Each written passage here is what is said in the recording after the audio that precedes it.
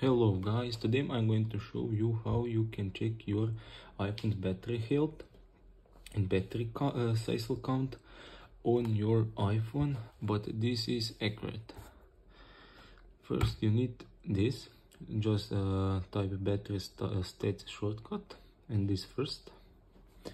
Go down and click on battery stats shortcut. At shortcut I already have it, so I'm gonna press replace. Then go to your settings, privacy and security, analytics and improvements, analytic data, and look for the last one. As you can see, this is today's date. Click on this, click on shirt icon, go down and click on battery stats. Just wait.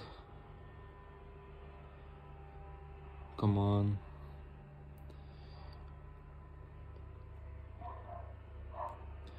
Wait to battery stats loads. As you can see, maximum my maximum was 4488.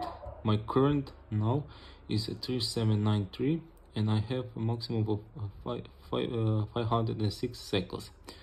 Relative, as you can see, in battery says 84.51%, but if I go back, so 84%, if I go back and go to the battery and battery health, as you can see, it says 86.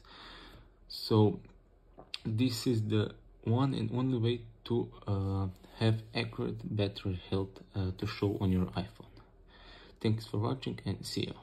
Peace.